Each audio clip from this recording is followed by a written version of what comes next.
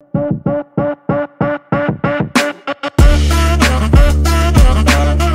Melissa Pineda, and today I will be discussing the book Runaway by Alice Munro.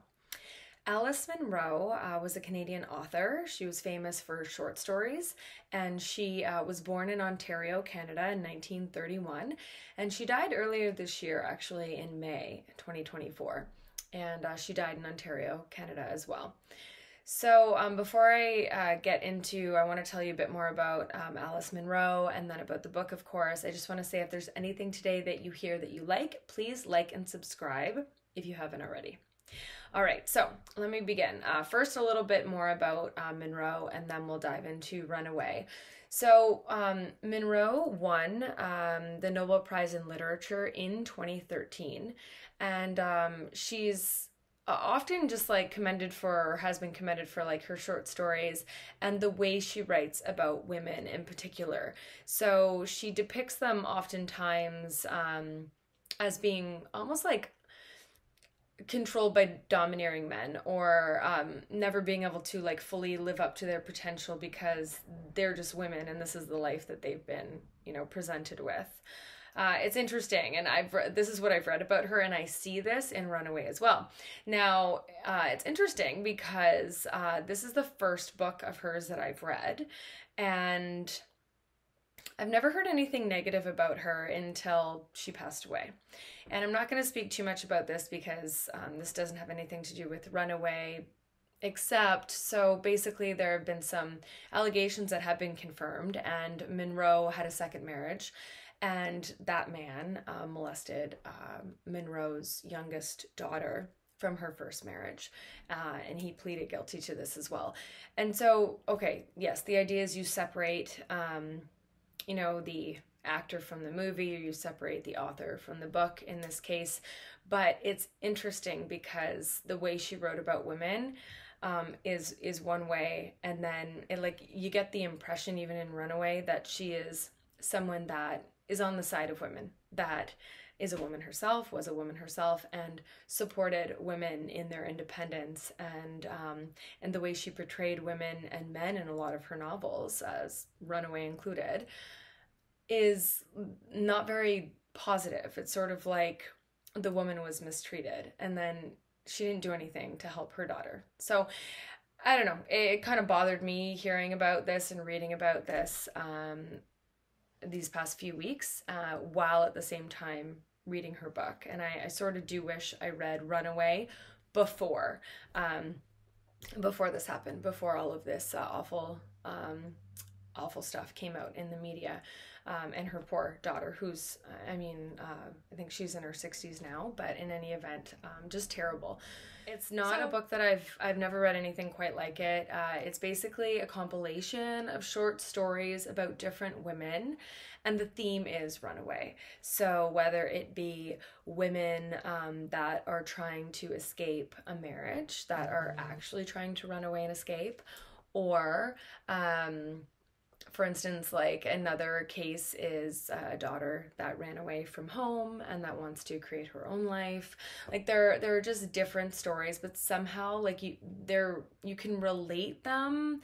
They're a little intertwined in a ways in some cases, and also they're relatable, but they're not. It's like what has been said about her writing, I believe, is true in Runaway as well, where she's able to really depict characters beautifully, where whether you like them or not, you feel like you're watching them and you're right beside them, and she just really describes the person like to the core. Like you totally get what she's saying, who she's talking about, and you feel like you know these people, and they're sympathetic, especially the women. Like you just really feel for them when you're reading this book, Runaway, and it's sad. Like it was kind of just a sad stories, and at the end, there's a lot of symbolism peppered kind of like throughout this book, and you can read into a lot of it, or you don't have to, but the stuff that is there, I'm like, oh, that's very interesting. And just the way she writes is very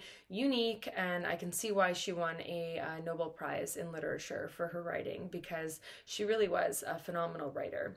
And like this isn't even the type of book that I would usually read, and I can recognize that, which is fun about reading different types of books, right? You get to experience different types of writing, even if it's not something that like you're usually drawn to. So I don't want to like tell you too much about the story.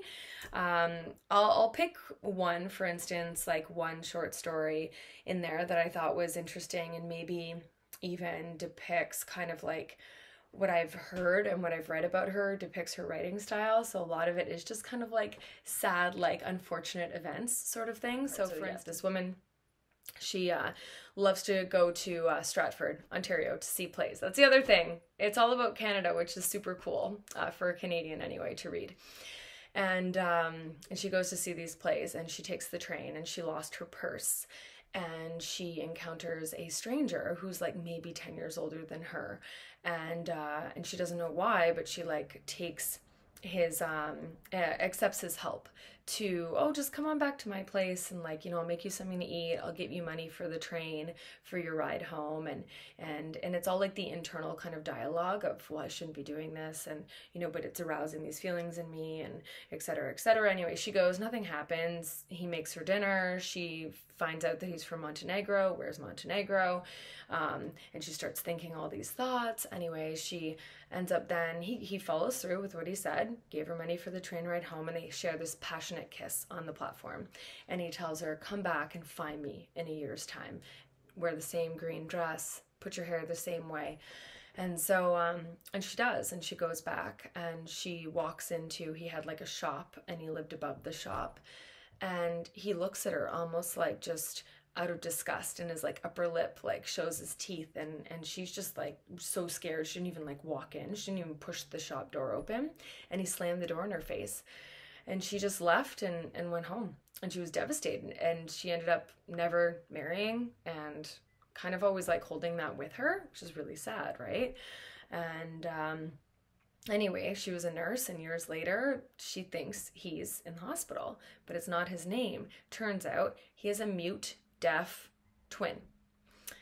And then she figures out what happened, that it was the twin that she saw, and not the man that she shared this kiss with that wanted her to come back. So and he's of course dead now, not the twin, not the deaf twin, the man that she kissed. And so she's like, great, you know, so he died thinking she never came back, and she spent like 4 decades thinking that, you know, a man that she thought she loved and shared something special with didn't want her. So yeah, that's one example. And there's all these feelings involved too, and like the feelings are also the runaway component. So there's a lot in there.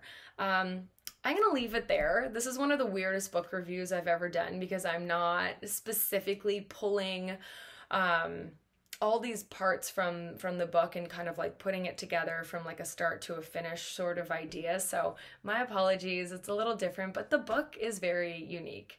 So if anything I've said today you find interesting, like I suggest pick yourself up a copy. It is worth the read. I am going to read another one of her books, but because a friend of mine gifted me a book of hers. So stay tuned for that. I'm curious myself to see whether or not there's going to be some parallels or some similarities. Thank you very much for joining and listening, and please like and subscribe if you haven't already.